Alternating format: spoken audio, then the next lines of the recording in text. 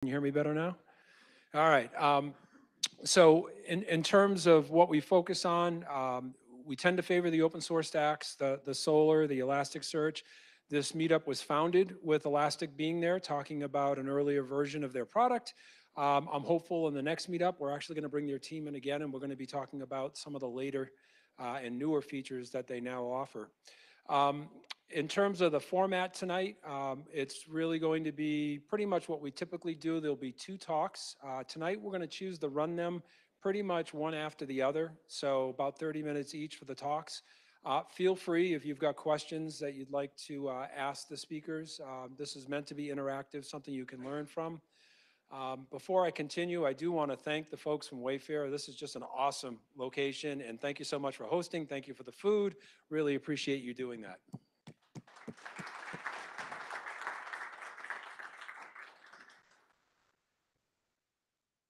All right, time to get on script. In terms of what we've got for speakers tonight, John's going to kick us off with Wayfair's query intent engine. We're going to understand a bit more about how they go about this topic of query intent. I've seen it discussed in many conferences. There's lots of challenges to trying to discern what a user is trying to locate when they execute a search. So they're going to be covering that from Wayfair's perspective. And then Suyash is going to talk to us a bit about the event-driven data pipeline for search. So they've got a Spark stack here. You're going to learn a bit about how they're working with those data pipelines. And as I said, it's meant to be somewhat collaborative here in terms of a question and answer format. So feel free to ask those speakers if you have questions. Before we go any further, does anyone have any announcements? This is a great time if there's any other technology event you know that's going on that you'd like to highlight. If you've got openings for jobs, there are technical people here. Feel free to talk about them as well. Any events? Yes.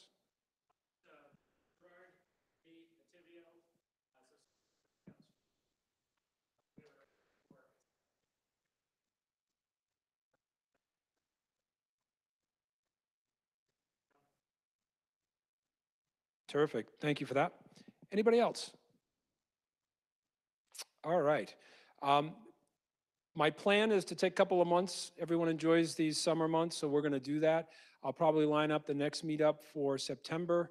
And the goal right now is to work with our friends over at Elastic on a talk that'll center itself around that stack. Okay? So I'm going to turn it over to Mark, and he's going to talk a bit about Wayfair and the search tech stack.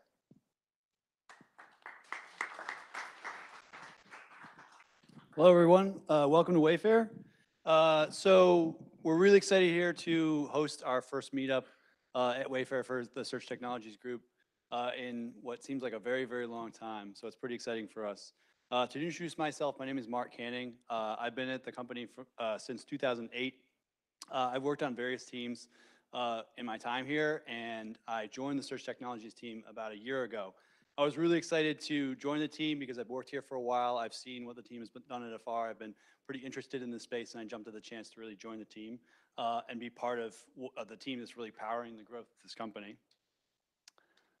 So to give you a little background on Wayfair, the company was established in 2002.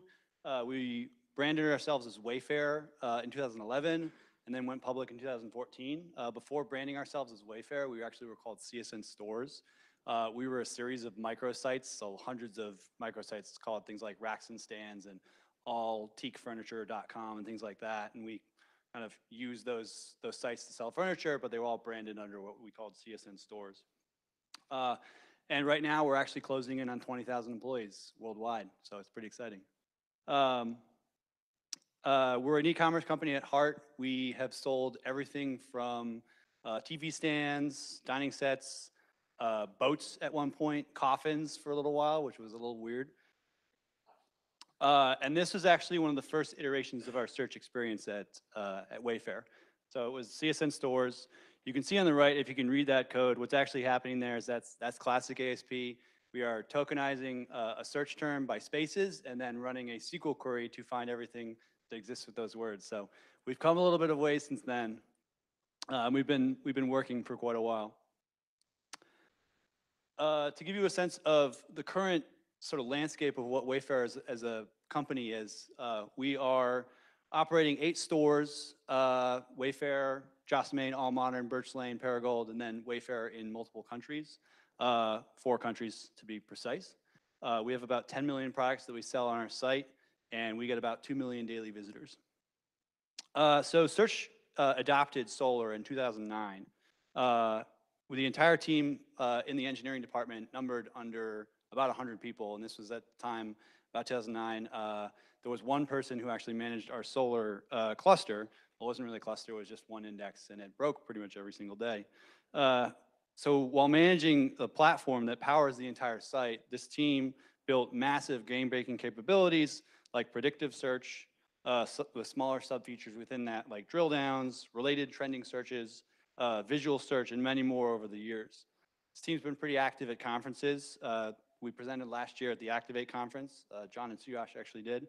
They presented Waymoji, which is our system for gathering sentiment data from customer reviews and then using it to power relevance on our keyword search.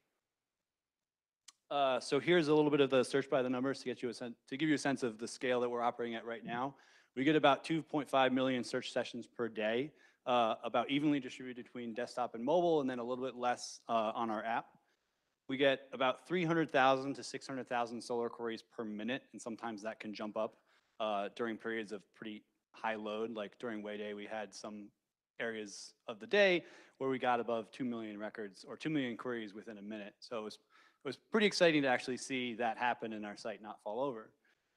We also get about 700,000 predictive clicks per day. To give you a sense of the infrastructure that we're running, our solar cluster has a little bit over 1,000 nodes. We have 85 million documents, about 12 million products across all the 8 stores, and we manage this across about 100 collections. This set of collections receives about 100 million document writes per day. Suyash is going to go into a little bit of depth on how we actually accommodate that load of data pipeline activity. And we're in a hybrid cloud model, so not in a traditional sense of a hybrid cloud, but we have a infrastructure in Google Cloud, and we have an infrastructure in our on-prem data centers, and we serve traffic between those 2 sets pretty seamlessly right now.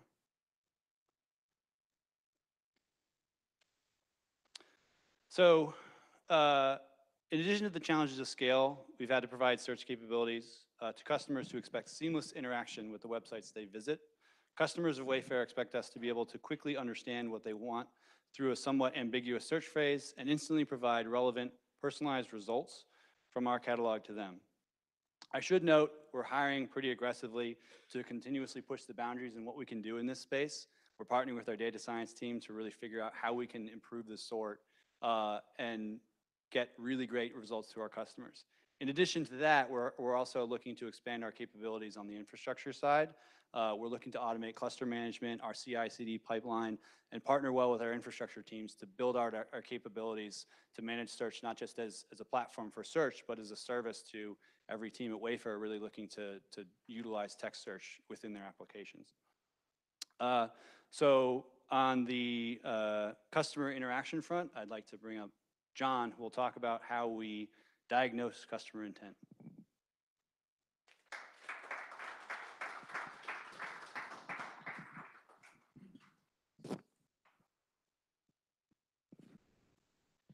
All right, I also have some notes here for my first few slides. Afterwards, I won't look at them and I'll just wing it.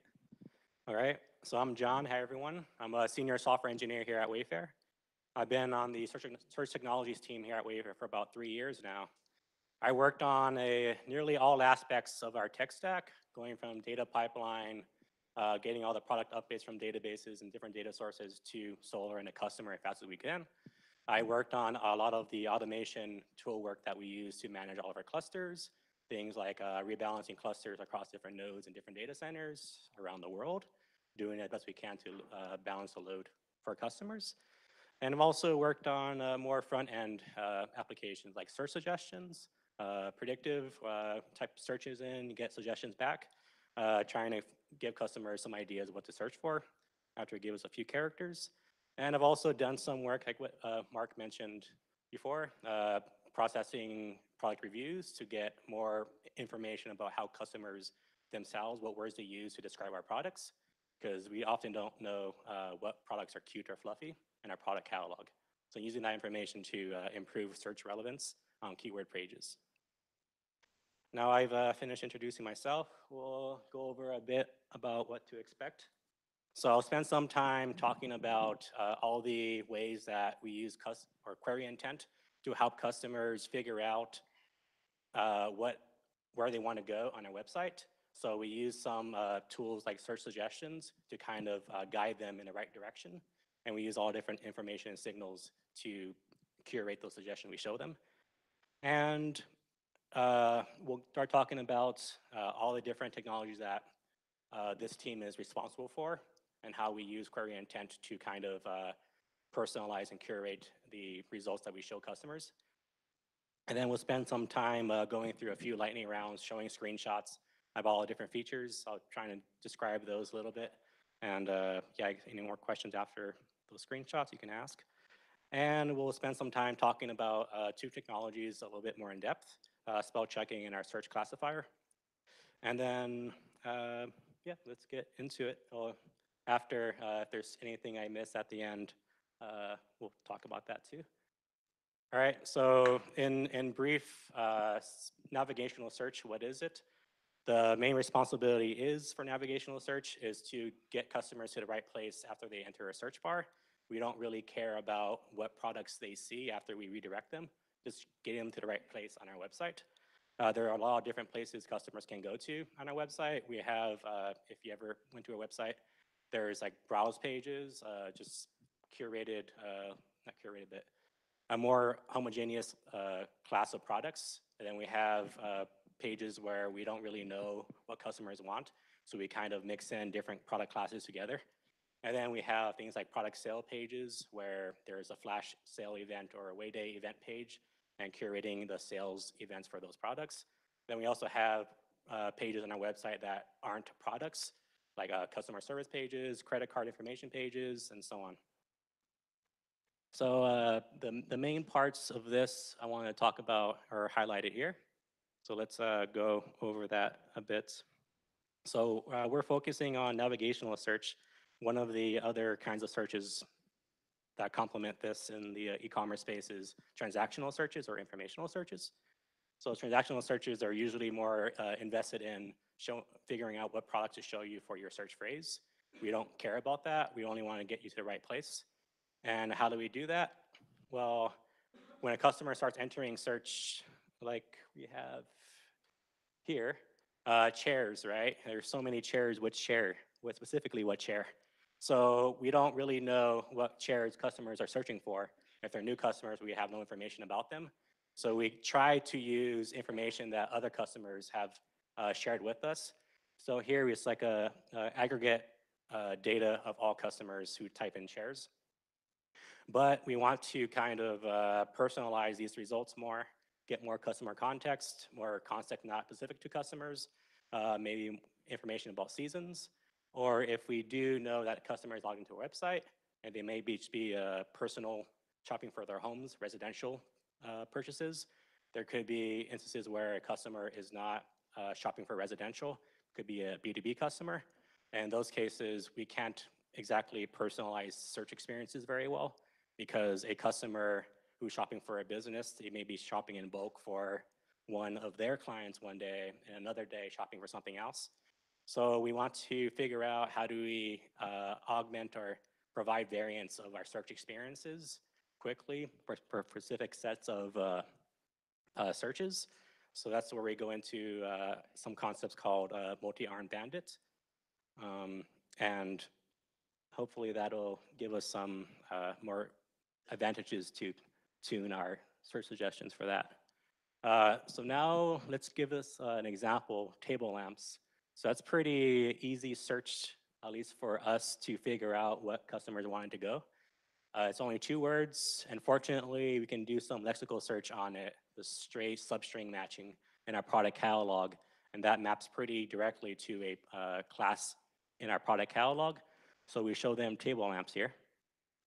Now let's say if it's not that easy, we still need to figure out what to show customers if they search for horse lamps. So we have a lot of different kinds of lamps at Wayfair. We have floor lamps, table lamps, outdoor lamps, lamps everywhere.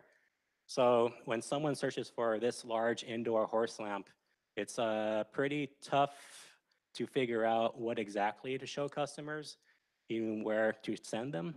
So fortunately, we do some processing for a classifier, a logistic regression classifier that we train over a course of days, and we figure out what this actually means. So we have a service that's sitting behind every enter on a keyword search bar. This service figures out what is the likelihood that what you search for relates to what product class we have. So in the cases where we can't apply a hard filter in our back-end solar, that's the dream if you could apply hard filters for everything, because then the search results will be really good. We kind of have to accommodate that with just boosts on the keyword results page. So the magnitude of the boost kind of correlates to the confidence in our classifier that when you say horse lamps, we understand you mean table lamps. And here's a few unicorn problems. So when someone starts searching for a unicorn, I don't know what people want when they search for unicorn. So it's really difficult. Relative before, we rely on historical data. When customers search for something, what do they click on, essentially? And we train our machine learning algorithms to figure out and suggest probability is they want these products or these classes. So we know that when customers search for that, we have a few products on the left, and we have a class on the right. Top sellers for unicorn and the confidence that they search for wall art decor. But it goes beyond that. There's a few things that we generate. We relate different phrases to others, like multi-word synonyms. So if we know that customers search for one thing and they search for something else, we call that like keyword reformulations. So if customers search for one word, you go to a result page, they didn't like it, it was horrible, they never clicked anything, then right away they search for something else. We start to relate those two, saying customers, they enter this, maybe it was misspelling, maybe what they searched for, it was a word we didn't understand. So they try to refine it themselves. And then we figure out these relations. So here, when customer types bowl chair, we know that they actually mean Papasan chair. And then we send that other information to our keyword result page, and we say, we're pretty sure that even though they type bowl chair, they mean this. Show those products higher in the result page. Those were a few examples. Now, this is all the domain space that this team is responsible for. And we're going to be talking about spell checking, query intent, and that's it going forward. So here's the flow diagram of the main processes that happen after you hit enter on a search bar. So there's some pretty basic stuff here, like we do some text processing, we tokenize stem, remove stop words, collapse accents, and do some removal of words that, domain-specific words that Wayfair considers stop words. So we do all that, make sure all the search strings are cleaned, they're pretty normalized now. So if a customer searches for something else and they miss a letter, it will still be mapped back to the same phrase.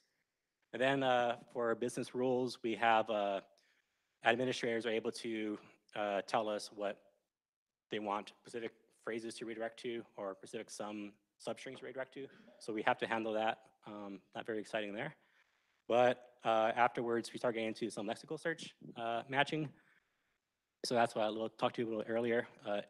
We have, fortunately, a lot of labeled data, a lot of data that we can easily train models over. So because of that, we know pretty plainly if someone searched for table lamps, they mean table lamps class. But if we can't find that out, just text matching, we have to fall back to, before we go to the classifier, make sure or check, confirm that they did not misspell a word or not. Then after that, if all else fails, we fall back to our classifier, and that's where we use historical data to figure out if a customer search for something, what did he usually go after in product results. So spell checking, how does it work? So here's an example, wood bedrooms sets. We spell check it back to wood bedrooms, and then we normalize it down to removing pluralization, et cetera, to wood bedroom sets. Unfortunately, we know it matches to category bedroom sets, and would attribute filter checked off is how it would look on a results page. All this filtering, it could be more complex, so we can detect a lot more filters involved in the keyword page or any page.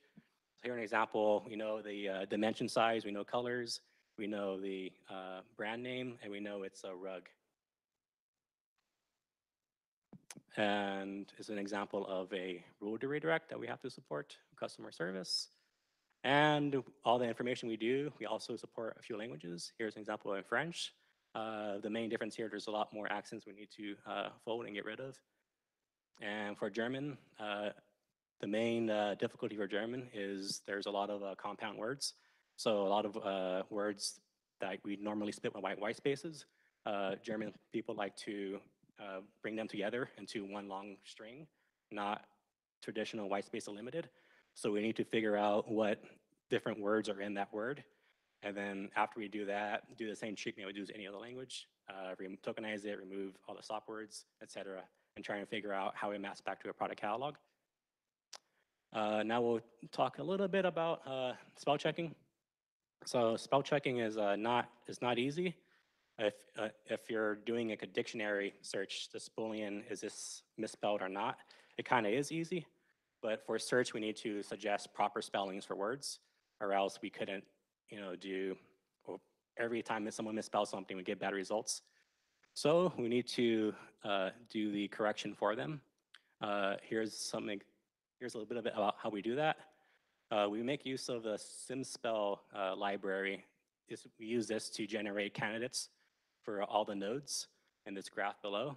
So we use a lot of our history, search history for that, and keyword reformulations. What this tells us is when customers, I mentioned earlier, if someone searches for, let's say, My Little Pony, and they get results because it's all properly spelled, but someone then searches for MLP, and we don't get results because we don't understand what that means. So if someone searches for MLP and then they search for My Little Pony after, we kind of know that maybe MLP should be corrected to My Little Pony spelling. So that example, we know that there's some changes that you can make to all the characters in the search phrase. So we say, how many character edits would it take to transform My Little Pony back to MLP? So then we look at how many searches over time customers search for MLP and My Little Pony. And then we start conducting probabilities that My Little Pony or my maps back to M, and we start generating graphs like that. So how many times does M appear in our search history alone, et cetera, et cetera. So here on the graph, we see green, gray, ren. We can also have GREN, GRN, et cetera. We know green is the correct spelling, but you see from the example GREN, there's only one character edit away. That's a character deletion. So we know that single character deletion, we know that green appears a lot in our search history, and we know that there's a lot more occurrences in our search history of accent given green before it. So we just trying to transition different states on this graph. So the probability of transitioning from green to accent given green before, it's a 0.07 probability of that. And we just keep trying to find the highest probability path in the graph. And that's how we get a spelling correction. The algorithm to actually traverse the graph to find the best, most likely path is the Vertelby algorithm. It's pretty, people can probably explain it better on YouTube videos and stuff than me. But okay, after we have that, we also have our classifier. So we use a logistic regression classifier that's trained over 30 days of data. And all of our data, we know we have a click stream data. So when someone searches for something and then they click on another product, we try and have that mapping. And then now we have a mapping of products. We can figure out what classes that mapping is. So now we have a data set of features of search phrases, products, product classes, usually for search in our e-commerce space. You're mostly concerned with classes of products to get a pretty homogeneous data set. And then from there, you can order your products on best selling and or whatever else, delivery and et cetera. So once we get the correct product classes for a search phrase, we serve that up to customers. This is a multinomial logistic regression model. So instead of giving us binary yes or no, it gives us probabilities that whatever you search for is some value likelihood that it's this class or that class or any other class. So now with the classifier, we have for each search phrase that we can't figure out off the pure text, how it maps back to a product catalog, we have some confidence, some probability that this phrase is this product class. We have a lot of different teams at Wayfair, a lot of data scientists. After we give them the correct product class, we apply a hard filter on that. After we apply a hard filter on, let's say, table lamps, we hand off to that team or whatever other team manages that page to figure out the correct ordering of the products. And because I didn't have enough time to create a cool animation, we have this that I found online. So it's, imagine this curve, we're trying to fit it to the data points that we have, and it's working. So here's the some shortcomings of what I talked about. I mentioned that we have different teams that work on the ordering of different products and different pages. We have many different pages, event pages, keyword search pages, browse pages. Some have hard filters, some don't have hard filters. Different kinds of data for different purposes. And Mark said even more use cases with other teams trying to develop their own internal tools like career search and whatever. They're trying to use our tech to power that. So perfect example, My Little Pony MLP. Different teams. So navigational search, we don't care about the product we show. Other team, relevance and search tech, we care about what products we show for those queries that we can apply a hard filter. So taking that, you see here, when I start typing My Little Pony, you get, suggestion for My Little Pony because everything's, nice and kosher, everything's spelled correctly, and a lot of customers search for it. But when I start typing MLP, I don't get anything back. So there's still some advantages of sharing information and contextual information, multi-word synonyms that we don't use in navigation, but we use to order the products on our keyword search result pages. And there's a lot of other opportunities here that we have not yet acknowledged or are willing to work with you guys and join our team and we'll help figure it out together. And I think now I'm done. And now it's Suyesh, unless anyone else has quick questions. Yep.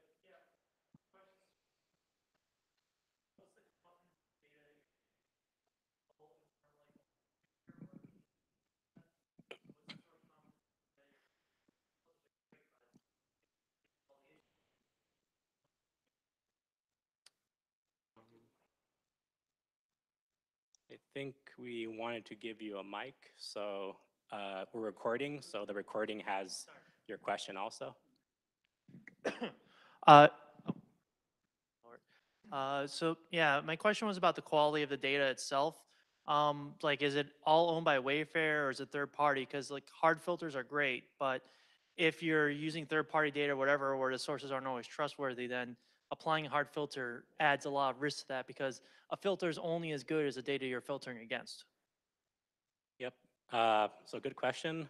Fortunately, at least for us, we know everything about our product catalog, and we have teams of merchandisers to figure it out for us, and suppliers also supply that information. So our product catalog data is pretty clean. So we don't rely on, I guess the only third-party information we rely on is the ones that suppliers give us. And after it goes through some quality checks, it ends up on our website. But we do have systems that don't rely on product catalog data. The project that Mark mentioned before, we use customer reviews, so very unstructured text, and we figure out what words customers use to describe products that we don't yet, because a lot of them we can't possibly apply a hard filter on fluffy, because what is fluffy or cute, right? So those instances where we are not confident enough, or I guess if we don't rely on a product catalog data, we don't apply a hard filter. Instead, we boost, and the boost may be pretty strong. But again, once you get to the actual results of the page that you see, it's up to them to figure out what the right mix of products is for your strong boost and maybe introducing some variants in the product results you see. So it's not always only one thing of what you think is right. Are you getting, Yeah, are you giving a different search result whether the user is logged in or not, the way Google has it?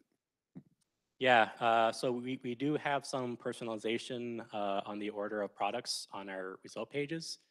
And it is also dependent on whether you're logged in or not. If you're a new user or activated users, there's different sort algorithms that we sort on to get you the products. They're usually like best-selling products or products that best sell in your area or things like that. So quick question, you were talking about the signal information that you were capturing and having that inform your models. I was curious, you said you were using 30 days of historical data. Had you tried with longer periods of time? Did that have any impact, yes or no? I'm facing a similar problem right now, so I'm curious about it. And then also, are you using other types of signal information, like people who actually bought products, to also inform that? Yes, so we only use 30 days right now because the volume of our data is very large and it takes a very long time to run through everything. So we had to limit it at 30 days. But after that, it's very not amazing features that we use from our history. Like basic ones, give us first search volume for one. After we collapse like phrases, I could do a lot of stemming and things like that to make sure that bedroom sets and bedroom set, they're counted as the same thing. And there's a lot of cleaning up of the data that we have to do, removing like swear words and competing company names and things like that. Then after that, we have some just simple metrics. How many times do customers click on this product after they search for something? Yeah, I think I'm short on time. Yep. Yeah, just a question. So I mentioned tokenization in your query intent engine. This is a fairly well-solved problem in the Solr and Lucene communities. Are you leveraging the Lucene analyzers for your multi-language tokenization, word decompounding, stemming, ASCII folding, all that fun stuff? Yep. So the query intent, it's right now we have it as a separate web service. So we have to implement a lot of the things that Solr, like we can, like different Solr plugins, like for accent folding and what's that? The splitting of words, like for German, compound splitting. We make use of nearly all of those with slightly modified for once we redirect customers to those pages. So the same things happens in two places right now, unfortunately. So on this side where a customer hasn't been shown products yet, we have to do a lot of the same steps. So right now we're implementing basically our own data structures or search over and all the different pre-processing done beforehand. After a customer gets taken to a keyword result page or keyword result page, we have to do the same stuff. We make use of the standard Solr plugins for that mostly. So we are making use of that, but just not in the navigation side. Cool, thank you.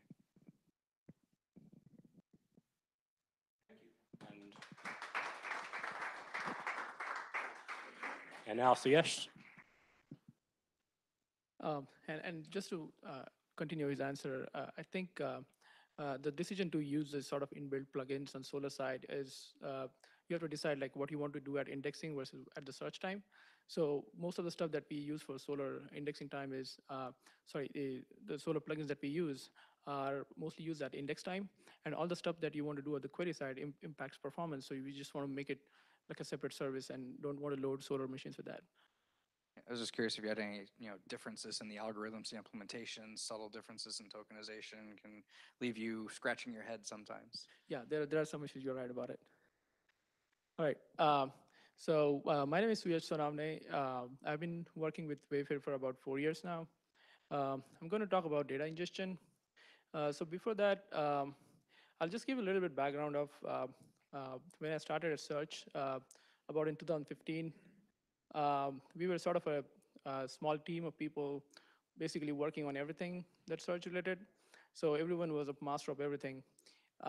If you look at what typically people expect when they come to work at Search, is like they want to work on natural language processing, they want to work on relevance, they want to work on machine learning. So this is exactly what I wanted to work on. And over the time, we realized that our there are other problems within Search that you also have to address. And out of that, I think recently we split our teams into smaller teams, and each individually started focusing on different areas. And I picked up the team called as a data pipeline team. And I'm going to explain what problem it solves. But if you're working with search for a long time, or if you're happen to work at e-commerce in e-commerce search, you'll know what I'm talking about very easily. But I think this is a problem that is something that I haven't seen many people talk about with respect to search. So let's see if I hope this talk will be helpful if you are facing the similar problems. So first of all, why we care about data ingestion at scale, right? So basically, if your data ingestion is all not sorted out, you essentially end up with stale data on your website. So stale data means, it totally means like just bad customer experience. Your price is going to be wrong, your out of stock status can be wrong, and every wrong item can result into a unique bad experience for customer. And customer just send you those pissed off emails that I ordered something and then you canceled it because it was not in stock. So I think all these issues matter a lot, especially when it comes to customer experience. And these are the experience that we don't typically associate with search, but search is kind of indirectly affecting these experiences. So it is really important that we look at this problem seriously. And I want to tie the data freshness problem very close to search. I came up with this diagram, I just made it up, that if you want to build an awesome search, like most of the time we care about showing relevant result, and we think that it's done, but that's not the complete picture. You also have to have fast response. If you can give me really relevant result, but if your query takes like 1 minute, people probably will just like shut down their browser, right? And let's say if the result is very relevant and it's really fast, but all the data is incorrect, it's stale, it's the same thing, right?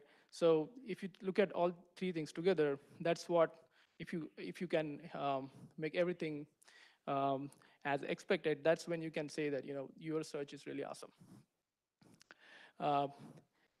So fresh data is what I'm going to talk about.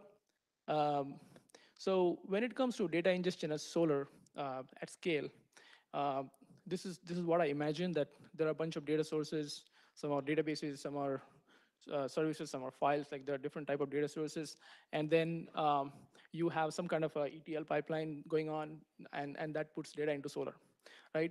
But if you Google data ingestion at scale, what you see is like people talk about collection configs, Solar server configs, and client-side tuning, like how to do GC tuning on Solar, how to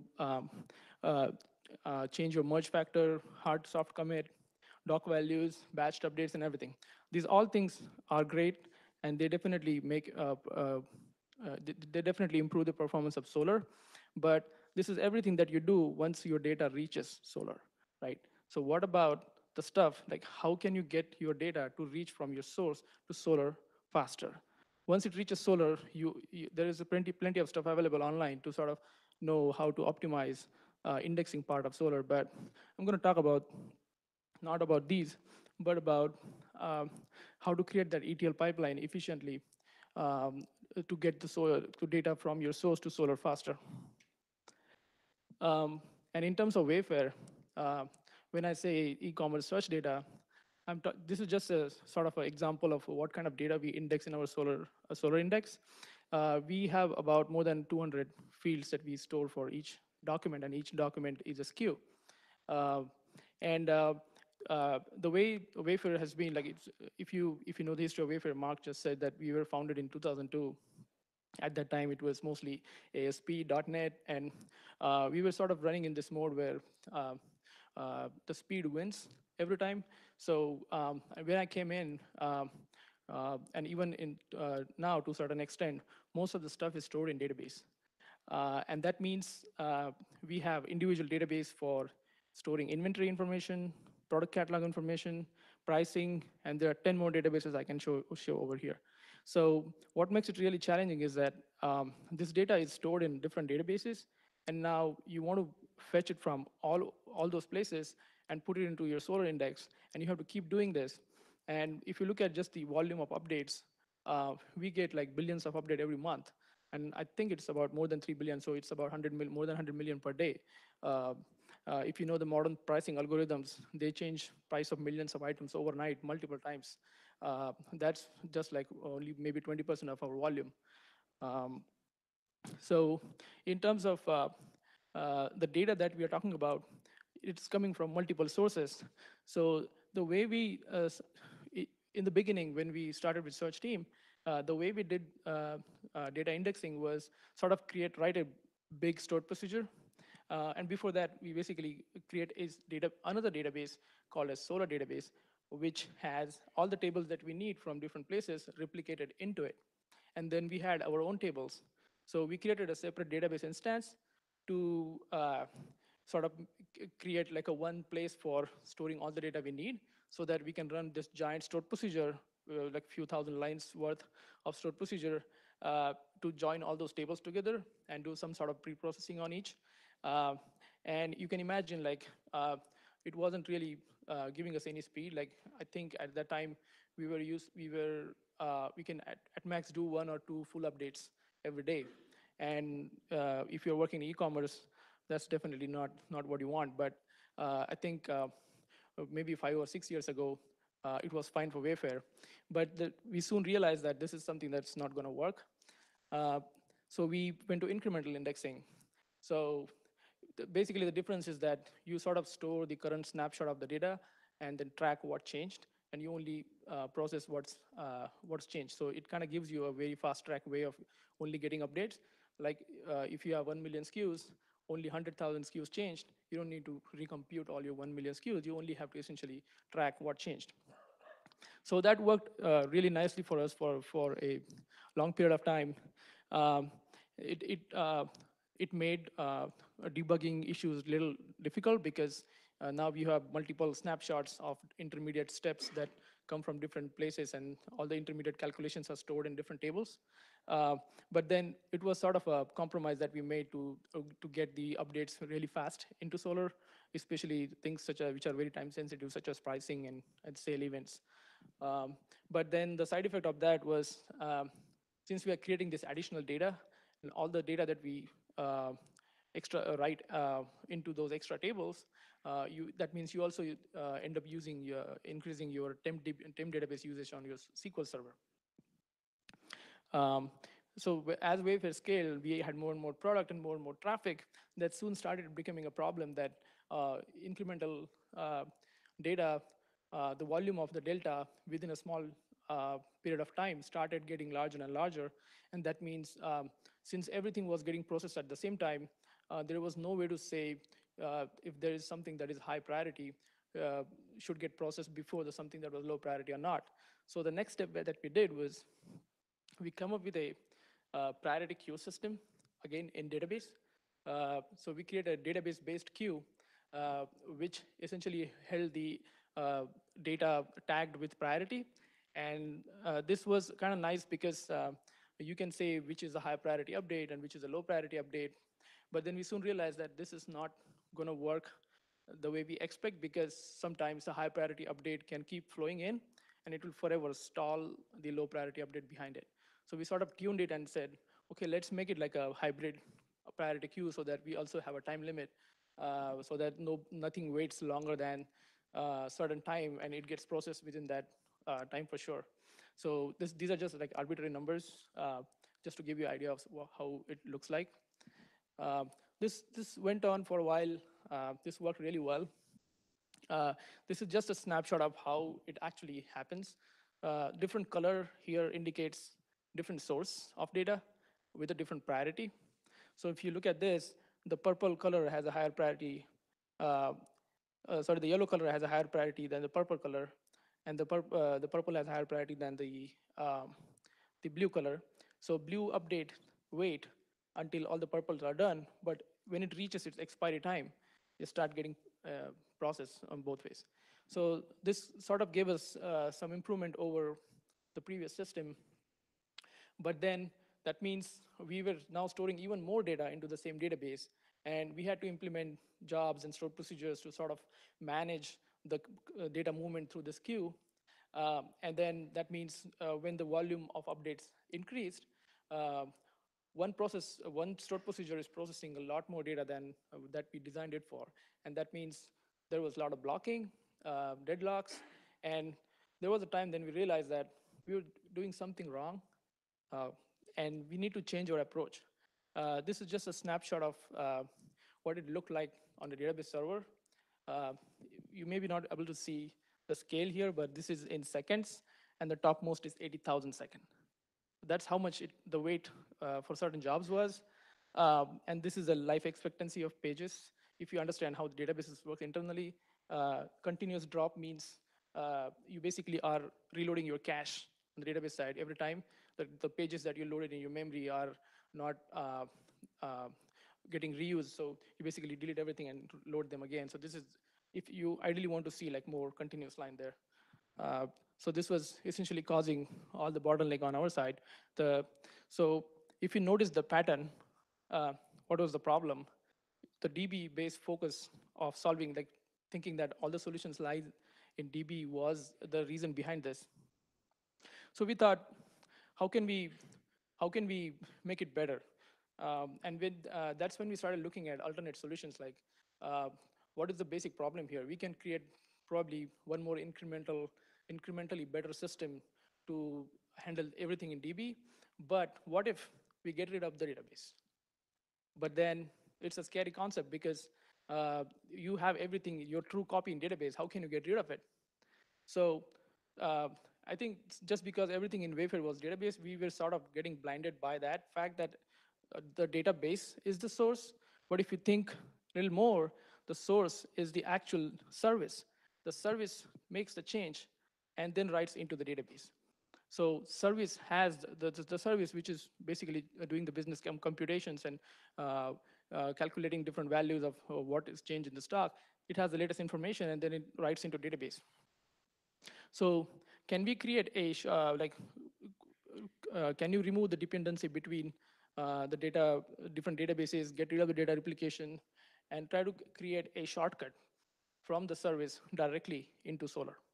And use some kind of intermediate step in between, but we were not sure what that step would be.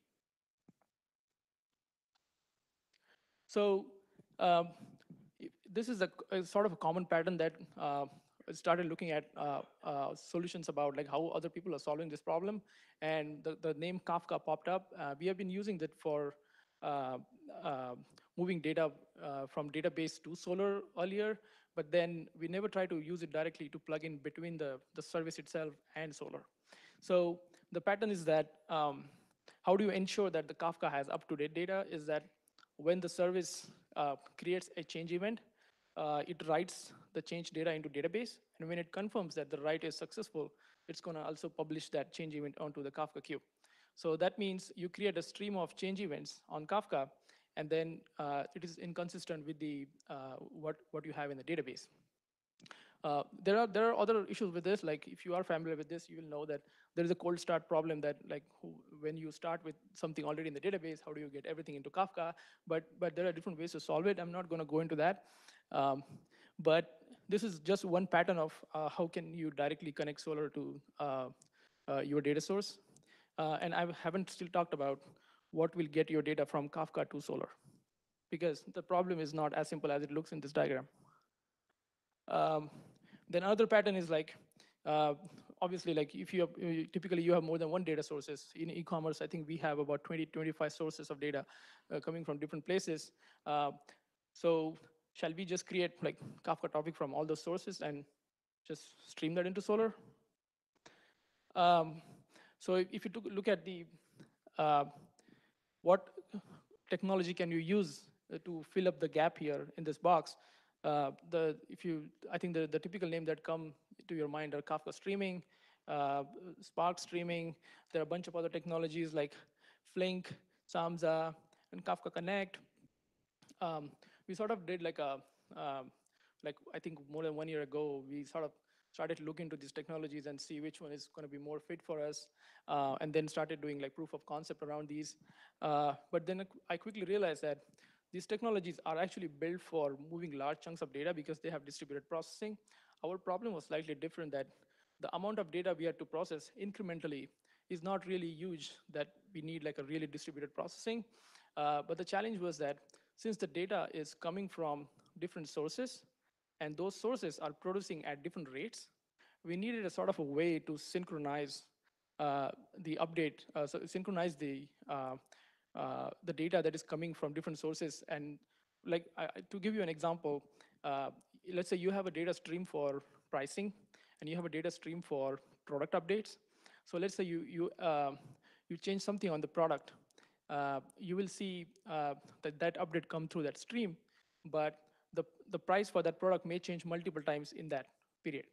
So in order to find what was the product for which the price changed, you only have the key, which is this Q, in your pricing data. So the pricing data will look like, here is a SKU that changed, here is the new price. That's the event that you will see in the pricing stream. But in the product catalog, uh, you may not have the same product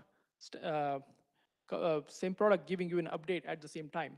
So basically the updates for the same key are happening at different times. And if you're using streaming, you really need a way to sort of store the state of that stream. This is a slightly new concept. I think I've seen this for the first time in Kafka, that it's a concept of table versus stream. That table is a final snapshot of your data, while stream is the history. So if you combine stream and if you want to represent a state of what is the stream look like at this point, you essentially have you essentially look at the values in the table, which is the current value of all the records in that table as your snapshot.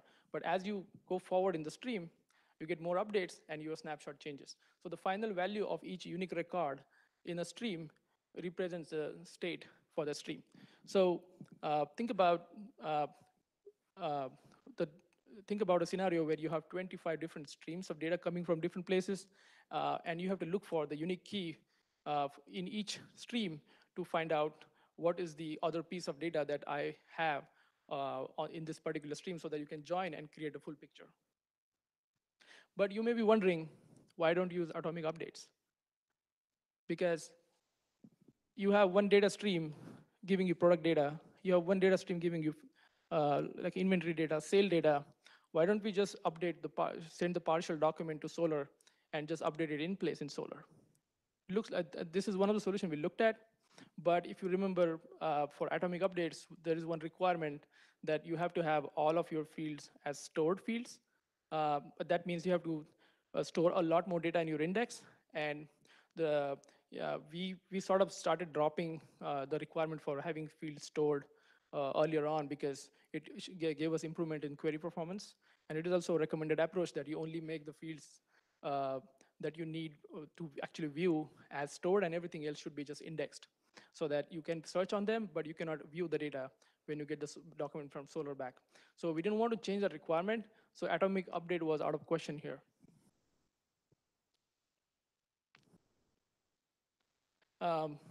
So all the solutions that I talked about, the Kafka streaming, Spark streaming, they have a concept of streaming join. Uh, but if you look closely to the API, you have to specify a time window on a join. You cannot join on the whole history of the record because it's a data stream. To give you an example, like I'll go by the example which will be in the subsequent slides, that if you have um, uh, clickstream data coming in, and if you have a user activity in the other stream, uh, you have to specify a window of, let's say, 1 hour, so that you can say, when the clickstream data comes in, I expect the user ID to be in this stream within a period of 1 hour. So that only works for data where you can define a finite time window. But if you try to apply this analogy to your product stream, product catalog stream and pricing team, this may not work. Like you may have a product that was added 1 year ago, but then you are changing the price of that product first time after 1 year.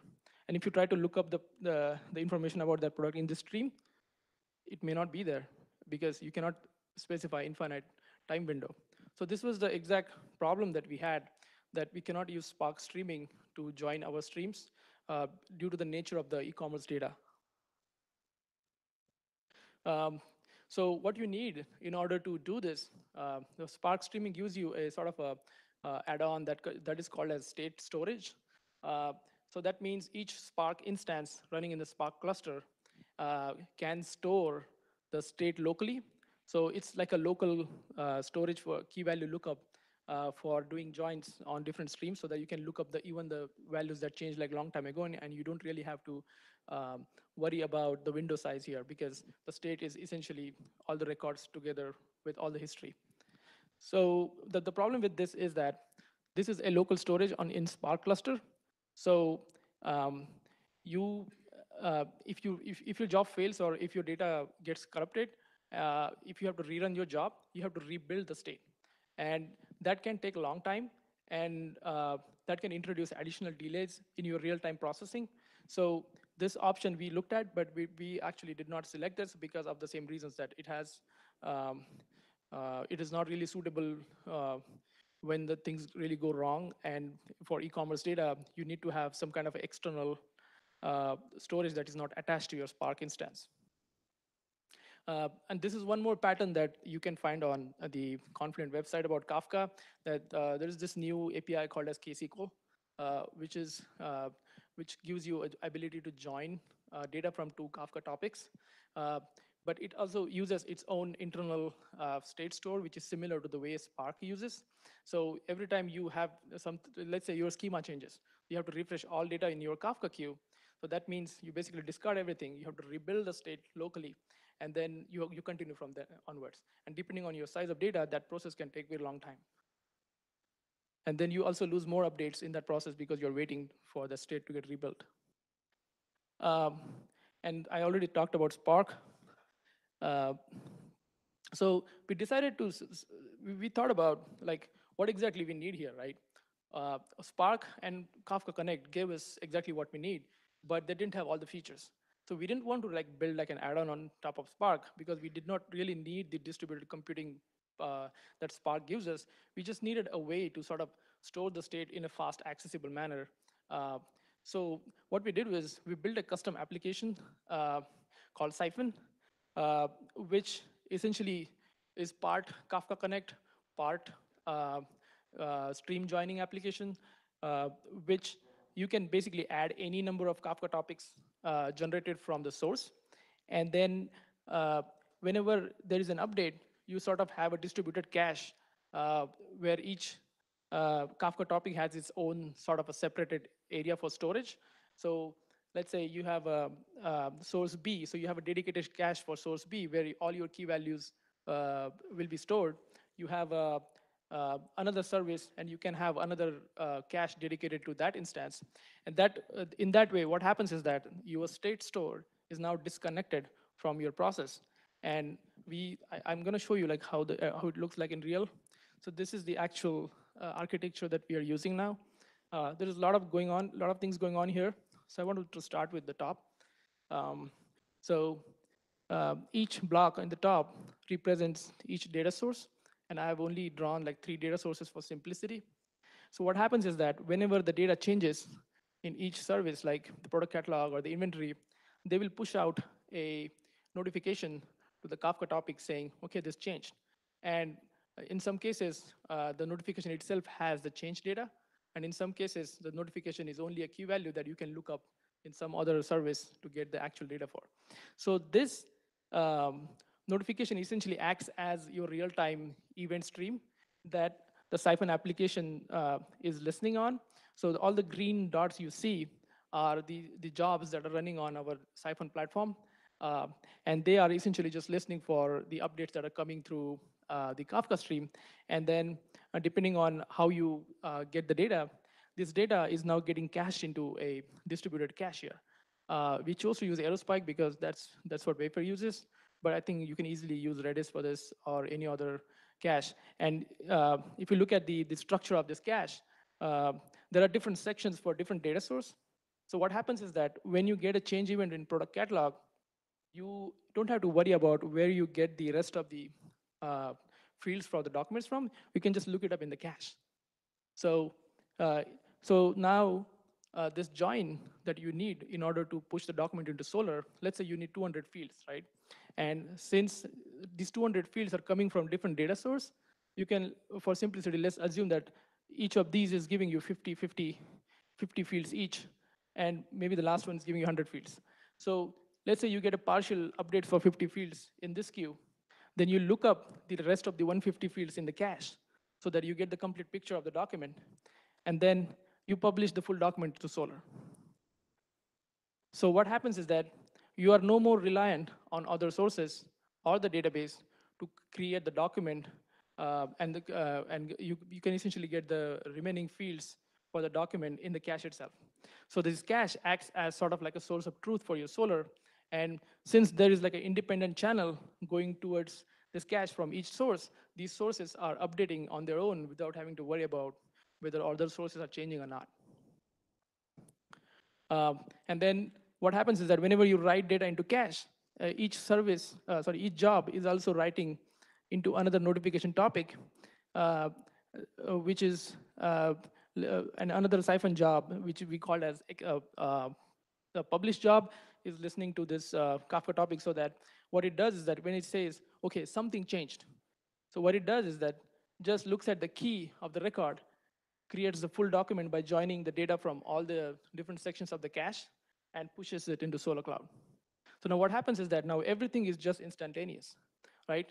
There are other issues like you have to address in the beginning that how do you build up your cache? So that's the cold start problem where you have to like sort of load all your data into the cache first. But once the data is loaded, you're all set to go and you can have almost real-time updates. Now, we are using this architecture on part of our data, and the problem we are having right now is that now earlier it used to be Solr as our database as our bottleneck. Now it turns out that the Solr is bottleneck now. That the updates are getting to Solr so fast that we are thinking of slowing them down so that Solr doesn't fall over. This is just a like snapshot of how the updates look like. So the top two graphs show data coming from two different sources. It's read from Kafka. And the bottom two show, this one shows the latency that we see while writing to Solr. And this one shows the throughput of write that we get. So you see that the read is happening almost instantaneously. And on the database side, the read is happening like within 1 minute in most cases. And then we are able to publish to Solr on an average of about 10 seconds for each batch update. And then the throughput that we get is about 2,000 to 3,000 documents per second. And this is much higher than what we used to get earlier. But when it goes to like about 10 or something beyond 5 to 10, we recently saw that the Solr started falling over. So we need to do some additional tuning so that Solr can take so much data update load on its side. So just to give you a recap of like how we went from like 5 years ago to now, that using different phases, we are slowly trying to reduce the average delay between the actual event of update into how long it takes to for the data to show up in Solr. And I think for at least some part of data, we are achieving like under 1 minute update time. And we try to push this even further going forward. And the real challenge is going to be how we make 100% data updates on this new pipeline, so that we try to make this close to 1 minute for most of our updates on solar. That's it. Thank you.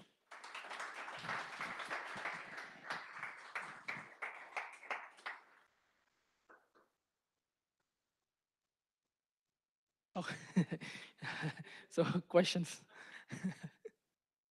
Yo, Mike.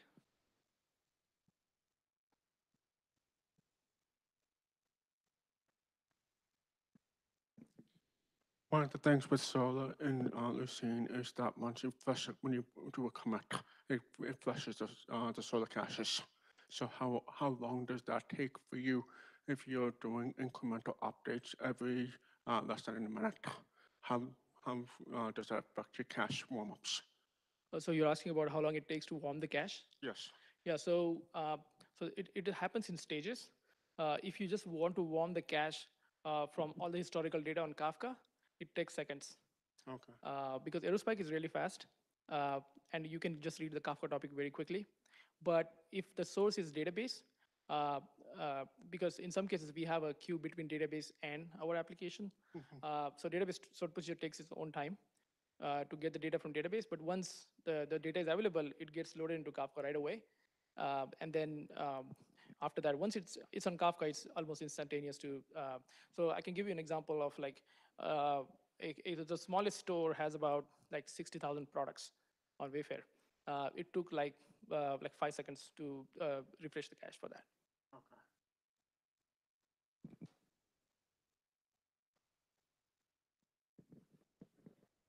Thanks. So just one question, you were talking about your cache. Do you, so two really parts of the question. Do you worry about the historical state of the joined information? Meaning that if you got a price update and then you want to join that to product description, do you have to get the product description from a particular point in time, or are you just doing the current state of that product description? Yeah, so the cache always stores the latest copy. That's current state. Because it has, the product description is coming from a different data stream. Oh. So it is updating at its own rate. So whenever product description changes, it's just going to update the copy in the cache. So if the pricing change comes first, you might get one update with the stale product description in Solar. But as soon as the product description update comes in, it's going to generate another change event, and it will give you the latest document in Solar then. So in your cache, you're only keeping the latest state. Right. Okay, because that would seem to be a lot more difficult if you were trying to do all the historical options for that. Right. History is only on Kafka. Gotcha. So the other question, the combination between Kafka and Spark Streaming seems like a best in breed solution for this kind of problem. But one of the challenges that I've seen has been around tracking. So how do you know if your update that somehow made it onto the Kafka topic actually got through to Solar? I'm just curious, how are you handling that now, and are you seeing any issues with it? So we have the tracking system for part of the data. Like we have a acknowledgement table in our database that so whenever the update moves through this pipeline, it writes we have another Kafka topic that we use for tracking. So what it does is it just creates an event into that Kafka topic saying, okay, it moved through this step of the process. And then the tracker is essentially looking at all the events in the tracker topic. And whenever it sees that it went from end to end, it's just going to write that acknowledgement back to database, so that when the next time you want to incremental change the database, it looks at which records have received that acknowledgement from the pipeline, and then it's just going to give you the delta. Any other questions?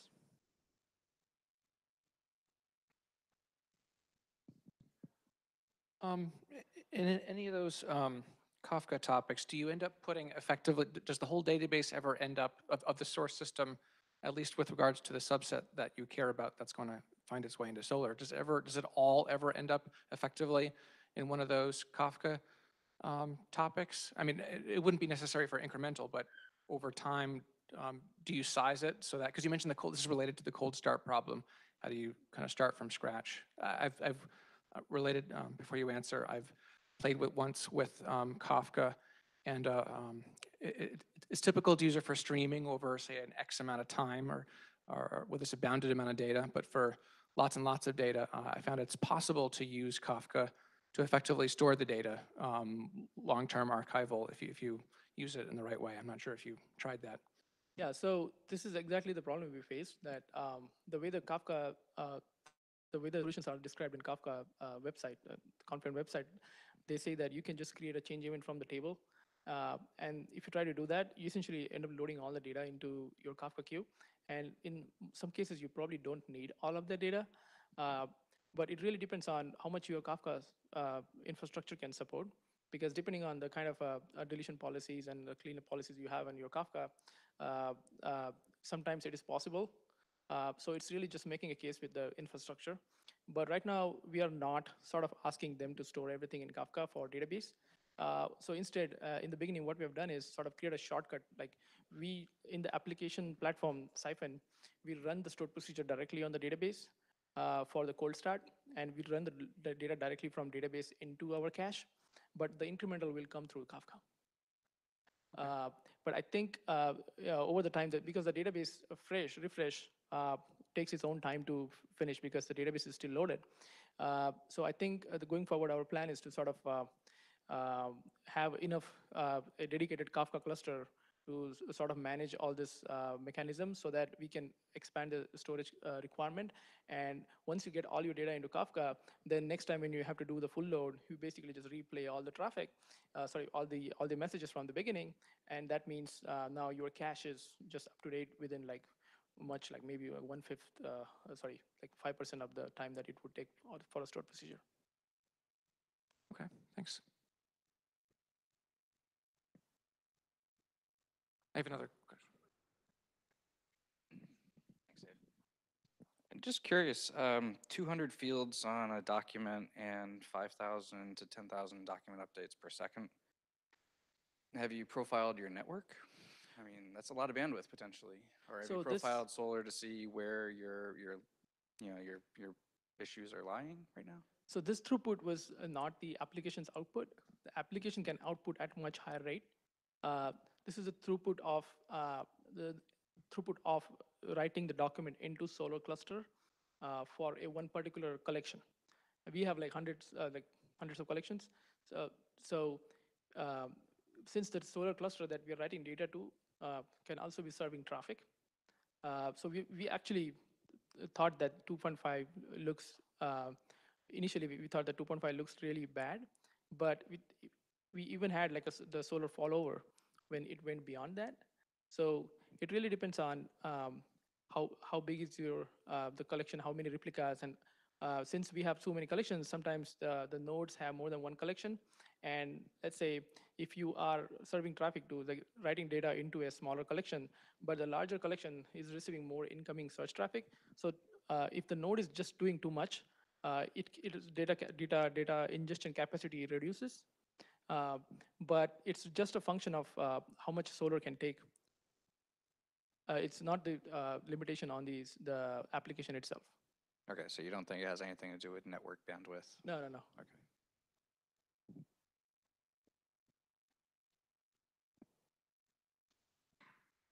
One more. So I was thinking back to the atomic updates of the Solar feature. Have you tried in-place updates, at least for the cases where you can use that feature? Like maybe price could fit into that category. I know that the in-place updates feature has certain limitations, but maybe you could do that for some things, but not others. Well, you can try to do it for stored fields, but when you write the document back, is that what you're saying? No, it's in-place updates. This is a new, ever since, I don't know, 7 something or 6 something actually, you can update a numeric field if it has doc values only, and it does not require a reindex of the entire document. Only that numeric field is updated, and it's mostly useful for relevancy tweaks like clicks and stuff like that. You can't search on the, well, you can and you can't. I guess you haven't explored it. Yeah, I mean, yeah, I haven't read about it much, but I know I have read about at least that this feature exists in Solar, and and we don't use doc values yet. We tried using it, but we kind of saw degraded performance. So it's maybe just the nature of our queries and data.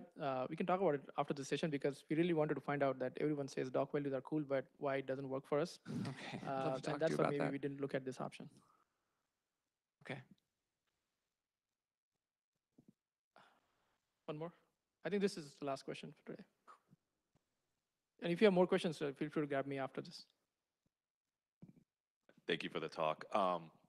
What is the retention policy of the events in Kafka? Do you store them indefinitely, or do you purge them after?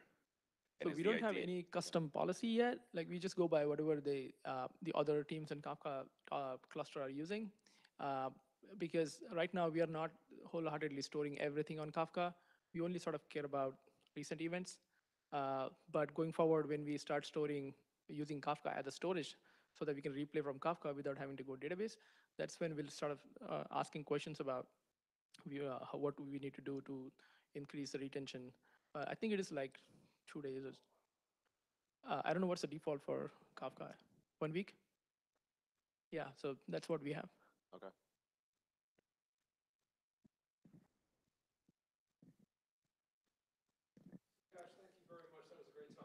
Yeah, thank you guys for coming. For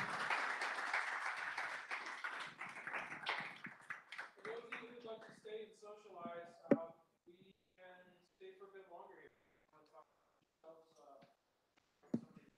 Before we forget, like I really wanted to thank all the Search Tech team members who actually volunteered to help with every steps. You may have seen them in Wayfair t-shirts along the way. So can we have like one round of applause for them, please? Thank you, and have a good night.